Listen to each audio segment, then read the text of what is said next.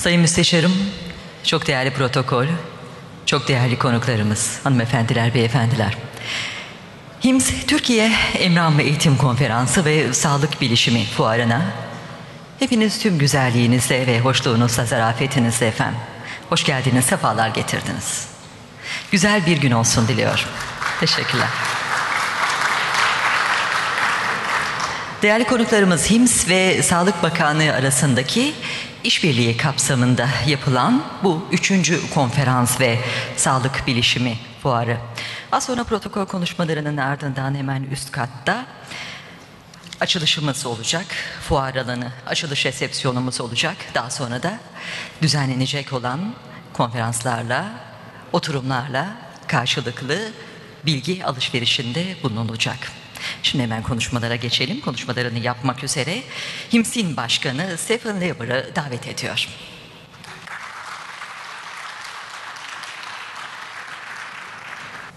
Good morning, honorable guests, ladies and gentlemen.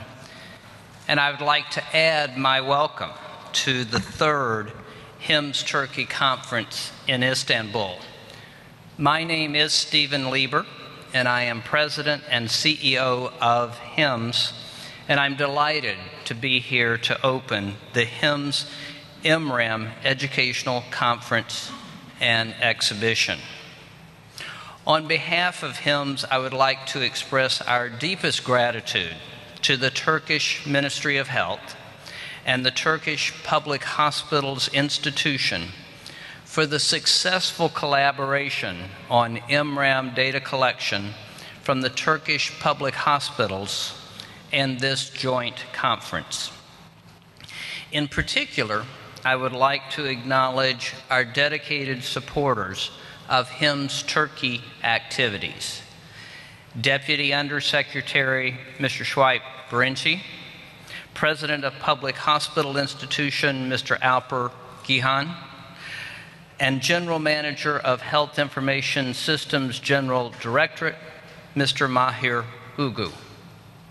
HIMSS is a not-for-profit membership association with over 65,000 individual members worldwide, more than 650 corporate members, and 250 not-for-profit NGO organization members. Our mission is to support and inform hospitals and governments across the world on how technology can deliver better health care. To provide evidence-based recommendations, HIMSS has developed the 8-step electronic medical record adoption model, IMRAM, which is globally recognized for providing a roadmap for hospitals to become completely digital and thereby being able to provide better and safer healthcare services for patients. Only 4 hospitals in Europe are currently at the highest IMRAM level, stage 7. 1 in Spain, 1 in Germany, 1 in the Netherlands, and most recently, which we will be awarding today, 1 in Turkey. When we started our collaboration with the ministry 3 years ago, there were no stage 6 or stage 7 hospitals in Turkey. And today we have 17 stage 6 hospitals and 1 stage 7.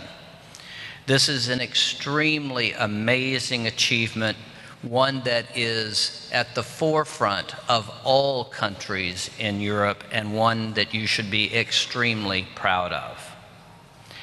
You will learn more about IMRAM over the course of the past 2 days, plus many of you have been part of the survey process.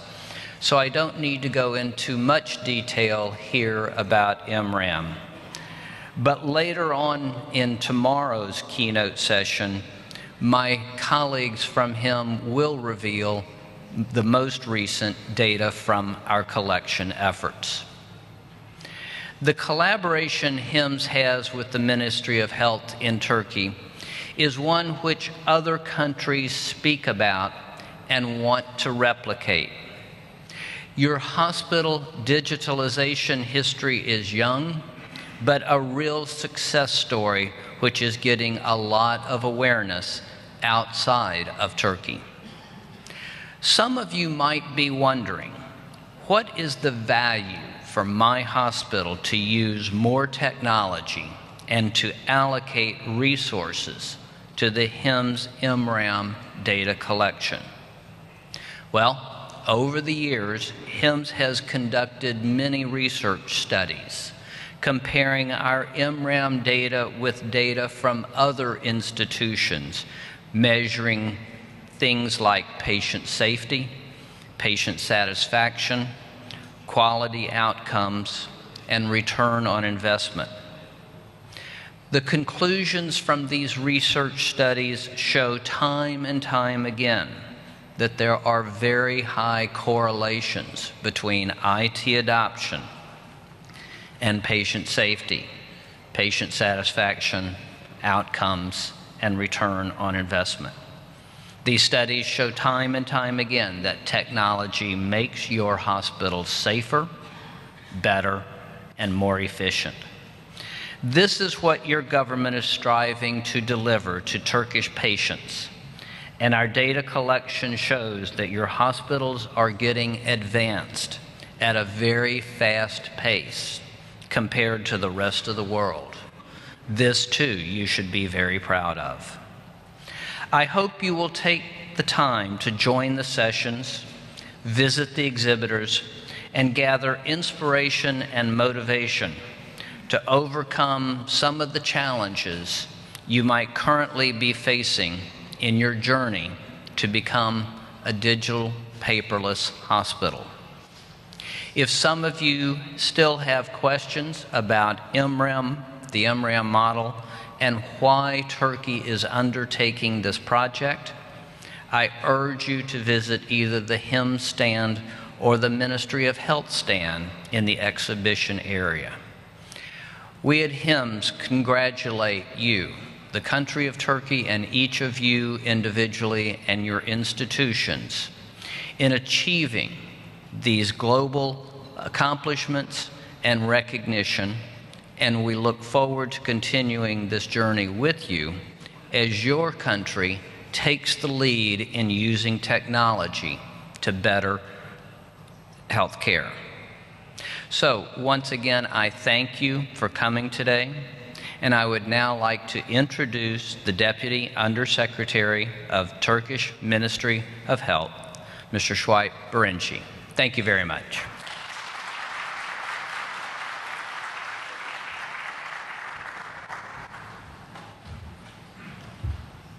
Günaydınlar herkese.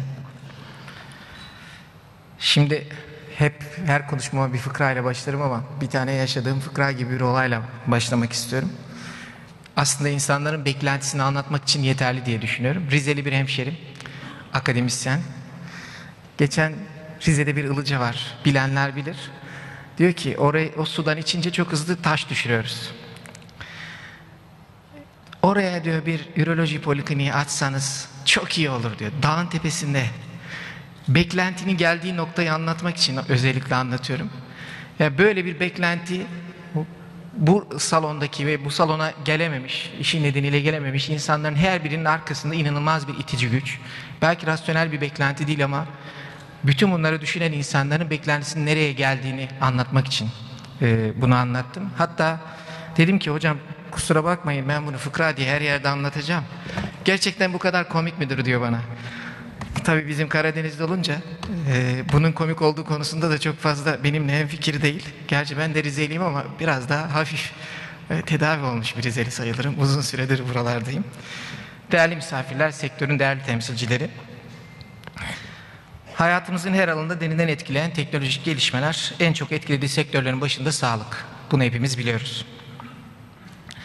Sağlık Bakanlığı olarak her geçen gün gündemimize daha çok yer alan dijital hastane konseptinin tüm sağlık tesislerimizde hayata geçirilmesine katkı sağlayan ve kurumların motivasyonunu artıran HIMSS Türkiye etkinliklerinin 3.'sünü düzenliyoruz.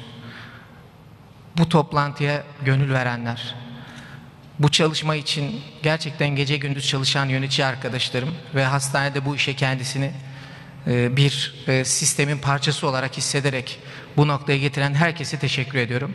Buraya katılan herkesi de en büyük gönüldaş olarak kabul ediyorum. Kıymetli katılımcılar, gelişmiş bilişim teknolojileri tüm üretim ve hizmet sektörünü bir araya getirmeyi hedefleyen 4. Endüstri Devrimine şahitlik ettiğimiz bu günlerde, kurumsal anlamda sağlıklı olmanın yegane sorumlu kurum olan Sağlık Bakanlığı olarak bu gelişmelere kayıtsız kalmamız mümkün değil. İçinde bulunduğumuz yüzyıl tüm iş süreçlerini temelde değiştirmeyi amaçlamakta ve bu yolda çok hızlı ilerlemektedir. Bu gelişmeleri dikkate aldığımızda artık zaman ve mekan kavramı anlamını yitirmekte. Bunun yerine istediğiniz anda ve istediğiniz zamanda süreçlere doğrudan müdahil olabileceğiniz teknolojiler hayatımıza girmektedir. Dijitalleşen dünya ve iş yaşamı hem insan hayatı hem de biz sağlıkçılar açısından yeni fırsatlar ortaya çıkarmakta. Artık hastaların teşhis ve tedavi süreçlerine katıldığı ve sürdürülebilir sağlık politikalarının dijital veriler kapsamında ele alındığı bir hizmet sürecinden bahsetmek zorundayız.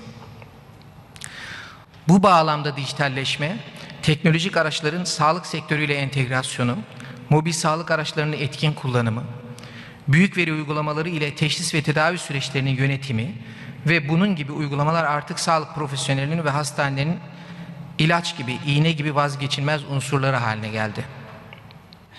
Sağlık Bakanlığı olarak özellikle son 12 yıldır gerçekleştirilen dönüşüm programı, toplumun her kesiminin sağlık hizmetlerine erişimini maksimum seviyeye yükselterek önemli bir başarıya imza attı. Artık bölgemizde ve küresel ölçekte sağlıkta dijitalleşme kavramı yakalayan, ülkeler kategorisinde örnek teşkil edecek uygulamalar geliştiriyoruz. Şunu açık yüreklilikle söylemek isterim ki, dijital hastane kavramı, sağlık tesislerimizde sektörün tüm dinamiklerini pozitif bir şekilde değiştirmeye başlamış. Sağlık tesislerimizde dijital mükemmeliyeti yakalamak, doktorlarımızın çok daha hızlı ve etkin bir şekilde teşhis ve tedavi süreçlerini yönetmelerine olanak sağlamakta, hastalarımızın kendi sağlıklarını kontrol altında tutmalarını ve daha sağlıklı bir birey olarak hayatlarını sürdürmelerini mümkün kılmakta. Bunun yanı sıra sağlık yöneticilerinin daha rasyonel ve daha hızlı çözüm yöntemlerine erişerek daha iyi yönetmelerine fırsat vermektedir. Bugün ve yarın HIMSS 2016 etkinliği kapsamında birçok başlığı ele alarak hem Sağlık Bakanlığı olarak geldiğimiz noktaları sizlerle paylaşacağız, hem de önümüzdeki yıllarda birlikte gerçekleştirmeyi planladığımız fikirlerimizle istişareler yapma şansına sahip olacağız. Kısaca değinmek istediğim ve oturumlarda ele alacağımız şehir hastanelerde bilişim çözümleri, kişiselleştirilmiş tıp uygulamaları, klinik karar destek sistemleri, hasta katılımlı e-sağlık uygulamaları, kronik hastalık yönetimi, engelli sağlığı ve siber güvenlik yaklaşımları gibi başlıklar önümüzdeki 5 yıl içerisinde ülkemizi tüm sağlık çalışanlarının gündeminde olacak ve ortaya koyacağımız çözümler ülkemizi 2023 hedeflerine yaklaştıracak.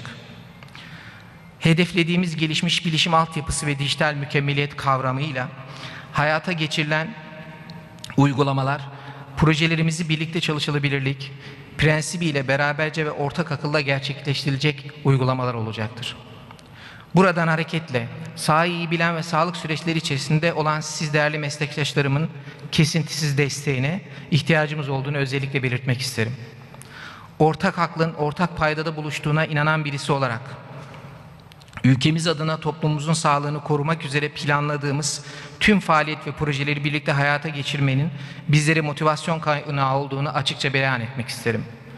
Sözlerime son vermeden önce Sağlık Bakanlığı olarak 2015 yılında yaptığımız bilişim odaklı projelerin bizi taşıdığı seviyenin E-Türkiye ödül töreninde 2 ödüle layık görülen tek kamu kurumu olarak kamuoyuna gösterdiğimize inanıyorum.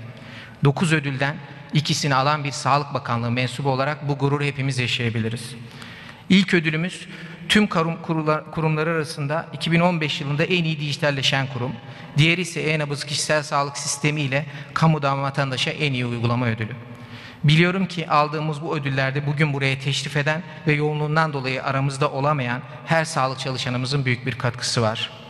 Bunun için tüm sağlık çalışanlarımıza huzurlarınızda ayrı ayrı teşekkür etmek istiyorum.